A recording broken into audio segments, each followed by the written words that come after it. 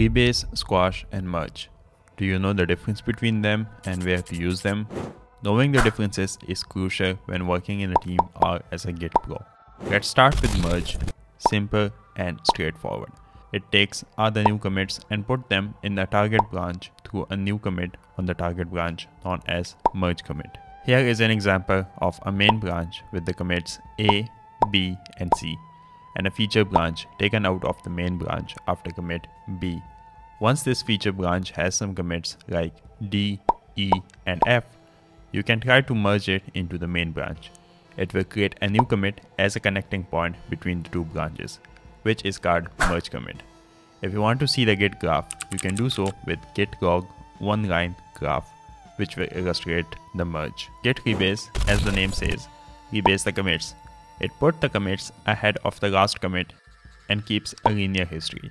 Take this example, a main branch and a feature branch taken out from the main branch. You are making commits to the feature branch, but then there is a new commit in the main branch. By doing git rebase main within the feature branch, the base of the feature is changed to the last commit of the main.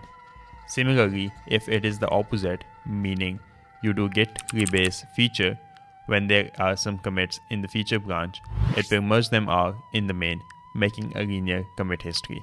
Git squash is a concept used with git merge. It is two steps, squash and merge, where merge creates a merging commit and preserves the entire commit history. With squash merge, it condenses the commit history of the source branch into a single commit on the target branch.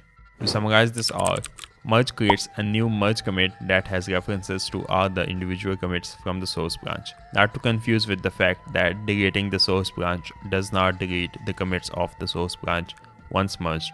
Squash combines multiple commits from the source branch into a single commit on the target branch. Rebase rewrites the commit history by moving, combining, or removing commits from the source branch onto the target branch. That's it for now. If you want to see more such content, make sure to subscribe and I will see you in the next video.